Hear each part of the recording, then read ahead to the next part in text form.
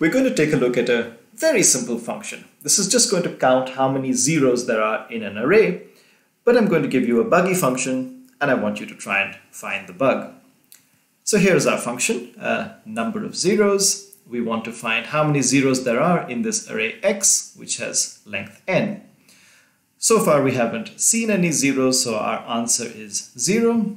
And when we have finished finding the zeros, we'll just return this answer. So since we want to find zeros in the whole array, we will just set up our for loop as usual. We'll start I at 0, I less than n, keep increasing I. And inside the body of the for loop, we will look at every xi. And if that is 0, we will increase this answer by 1. Perfectly simple.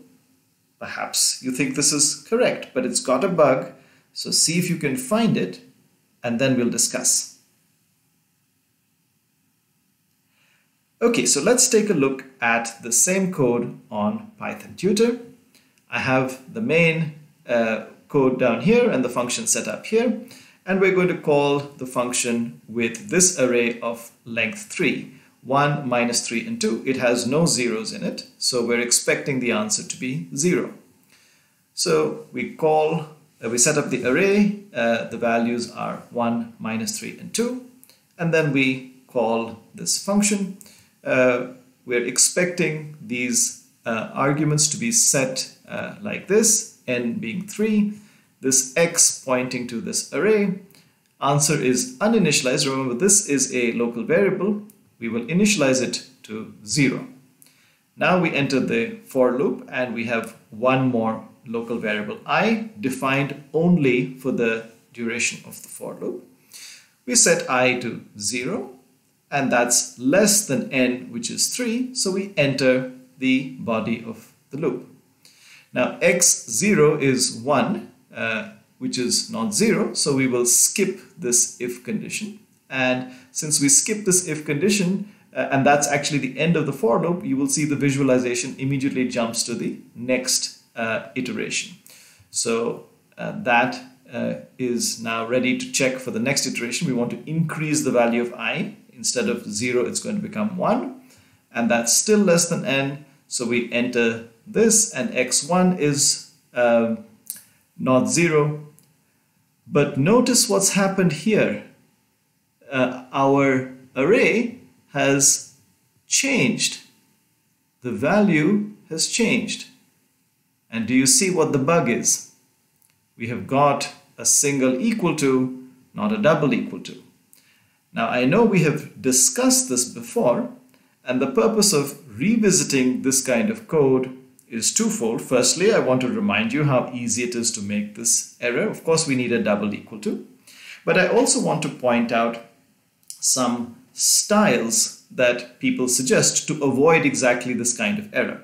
So firstly, since this is actually legal code, people suggest that if you want to compare a variable to a constant like 0, get into the habit of writing the test this way. Of course, you should use double equal to. But in case you accidentally use single equal to, then this is actually illegal syntax. You cannot change the value of a constant using an assignment statement. So at least if you write the code this way, the compiler will warn you that you have a mistake, and this you can immediately catch and say, oh, of course, I meant to put double equal to, which is fine. So it just takes a little bit of time getting used to reading this syntax.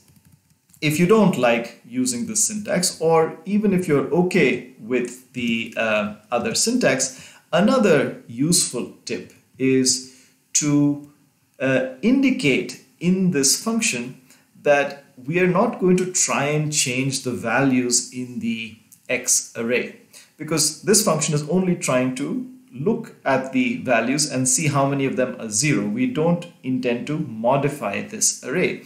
And we can say that in the code by saying that this is a const int array.